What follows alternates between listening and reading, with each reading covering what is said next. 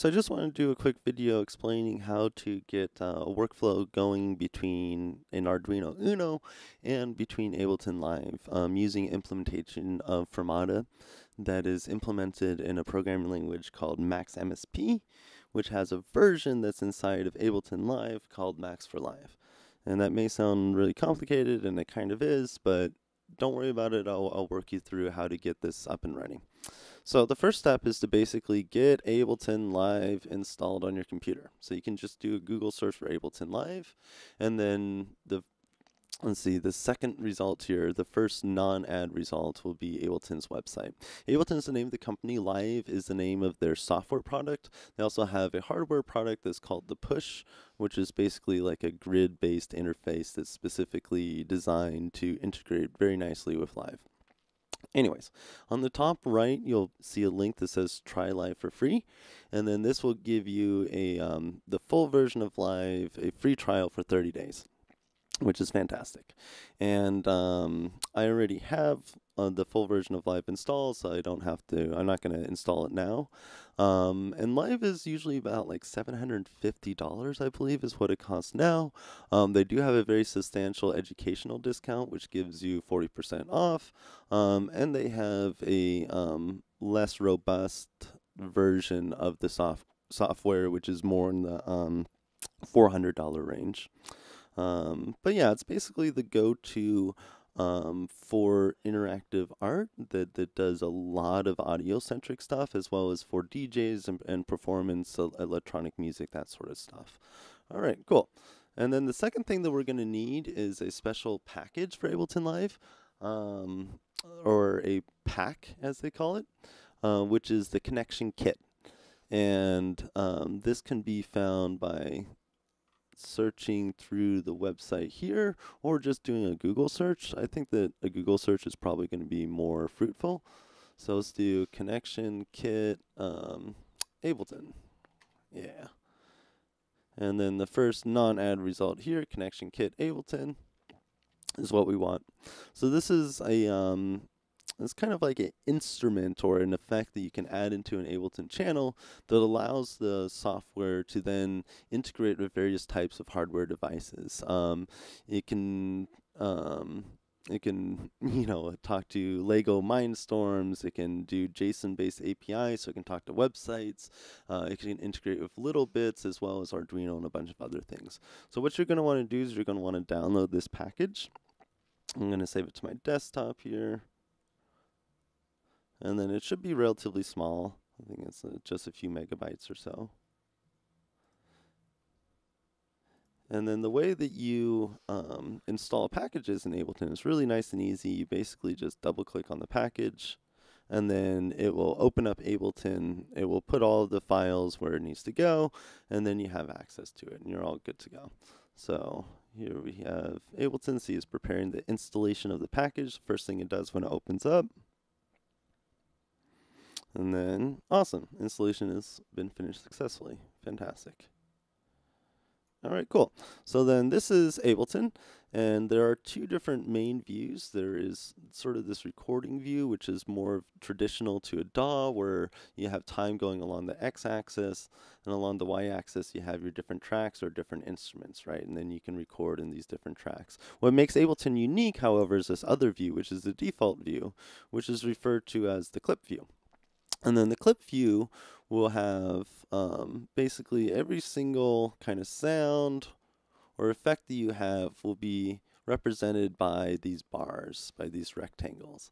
And then you're able to launch them in time. And it kind of synchronizes everything. So this is what makes Ableton very popular for electronic music and live performances, and it'll automatically sync up the tempo and the beat with everything, and kind of makes all this stuff really easy to do. Cool. Anyways, so the connection kit can be found under Places, under Packs. And to the left here, this is sort of the browser where you get access to all of your different effects, all the different instruments, plugins, all the things that you have access to in Ableton, all of Ableton's functionality. All these modules are basically found in this left column here. In the bottom left, there is Help, which will give you little hints about what's going on.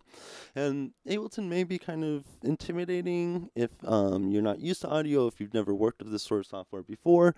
If that's the case, I encourage you, there's plenty of resources out there, introductory video series, tutorials about how to get going with Ableton. Lynda.com has some fantastic ones, so does Cadenze.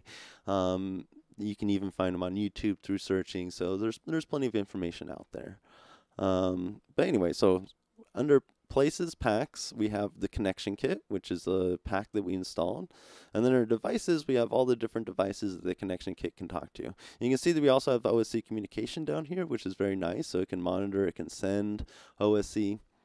So this allows us to also read OSC in from other programs as well as send OSC out from Ableton to other programs. So we can integrate in other languages outside of Max MSP, outside of Max for Live. At the very top, though, is our Arduino object. So if we take that object and then drag it into our first track here and give it a second to initialize, which brings up a good point, is this pack is relatively slow, and it is prone to crashing. So it is relatively fragile in terms of what the code can do reliably. So I definitely recommend saving your sessions as often as you can, which you can do with Command S as the shortcut. So I'm going to do that now, as in, we'll just say demo, let's call it demo. Cool. So right down here, I'm going to make this a little bit bigger if it lets me. Oh, it doesn't let me. We have our Arduino object, which gives us access to any Arduinos that are connected to our computer via USB. We have a tab for all the analog pins. We have a tab for the digital pins. Up here we have the different ports, so you can see as a default, it defaulted to my Bluetooth, which isn't an Arduino, so you have to bring down this pull-down menu and then grab your actual Arduino, which there it is. And then one very important aspect to this workflow that I failed to mention earlier is the fact that the Arduino does have to have the standard Fermata firmware installed onto it, or else it won't be able to communicate with Ableton Live. So as a quick refresher, that can be this can be found under File, Examples, Fermata, and then Standard Fermata within the Arduino IDE. Now my Arduino already does have this firmware installed onto it, so I'm not going to upload it. And plus it won't work because currently Ableton is communicating with the Arduino, so it will have a sort of serial port mismatch issue. But yeah, you just need to make sure that you do have that standard Fermata installed onto your Arduino Uno. And I do believe it does have to be an Uno, or else the system won't work. So as I said, I do have that already up and running, so we'll just kind of continue with what's going on here. And on my Arduino, you can't see, but I do have one button that's hooked up to a digital pin 3, and I also have a potentiometer that's hooked up to analog pin 0. So, just for example, so we'll take digital pin 3, which is, yep, this one right here, and then we can use this map button to map its functionality to something in Ableton. And this can be most buttons. It's not absolutely everything, but it does, you can do most things, right? Most things that act as a button. So for example, I'll click map here, and then we'll have it control the mute button on this channel of audio right here. So now I'm going to test it out, and if I press my button, you can both see this little indicator light shows up right there next to D3. And then also you can see in Ableton, it's grayed out, but you can see that it kind of goes from light gray to dark gray. Now if Ableton is playing, and then if I press this button, you can see they'll trigger our our track there, right? Cool. Now, let's go to analog, and then let's map our potentiometer to something. So it's the same sort of idea where we can click this map button, and then we can click on a any parameter in Ableton here that is variable, sorry, that is continuous, right? That's not just a digital input. It's not just a button. So for example, I'll map it to the amplitude of this signal here, the track volume of track 4, and then let's play it again and see what we get. All right, so I have my button there. And you can see the potentiometer controls the amplitude of this drum track. Cool. So then there's a few other things that it gives us. So for the analog, it gives us min and max, meaning it's sort of like the remap function in processing, where we can tell it that we want 20% as the lowest amount that we can get out of this, and we want, for instance, 80% as the highest amount.